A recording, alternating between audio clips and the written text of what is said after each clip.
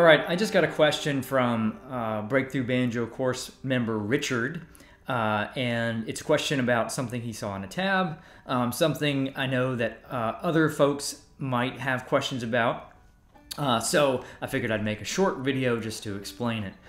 And the question is around instances in the tab where you see a hammer-on or pull-off with the fretting hand, and at the same time you see another note being struck simultaneously with the picking hand. And so when you encounter this sort of thing in tab, if you're unfamiliar with it, it may cause your brain to freeze up.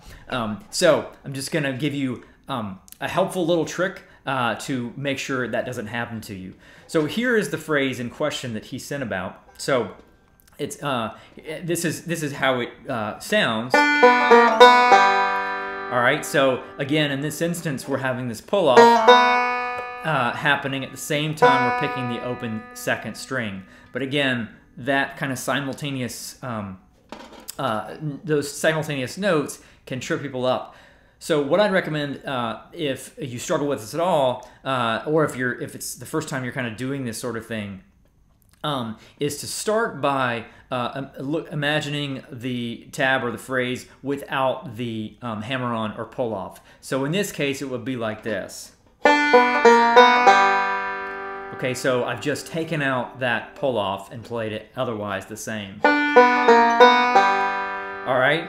And that's because my picking hand is not going to do anything differently that way of playing it or the way it was tabbed out with the pull-off. So now I'm going to add in the pull-off, but I'm just going to do the same exact thing with my left hand.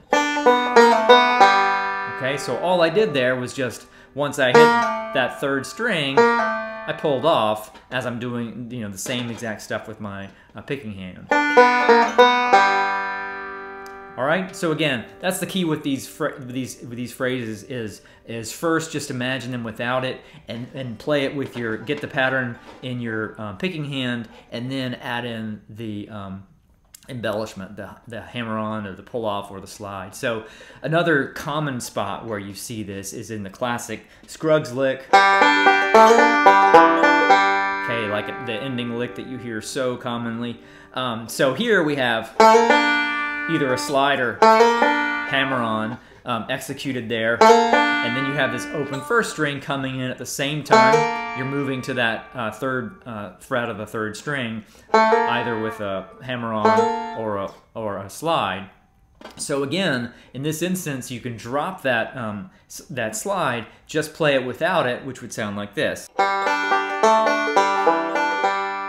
Again, I just removed the slide. Now, all I have to do is play the same exact thing with my picking hand and just add in the slide.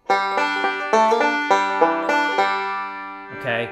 It just, when you think you're supposed to do two things at once with both hands, that's when you tend to freeze and get tripped up. But again, it's really no different than playing the piano, where we can play two notes at the same time with each of our hands. We can play two strings at the same time with each of our hands with these fretting hand techniques. All right, so hopefully that clarifies what it is you're supposed to do in these situations and how you can kind of get your brain wrapped around it if you're having any trouble. If you have any other questions, feel free to leave them in the comments.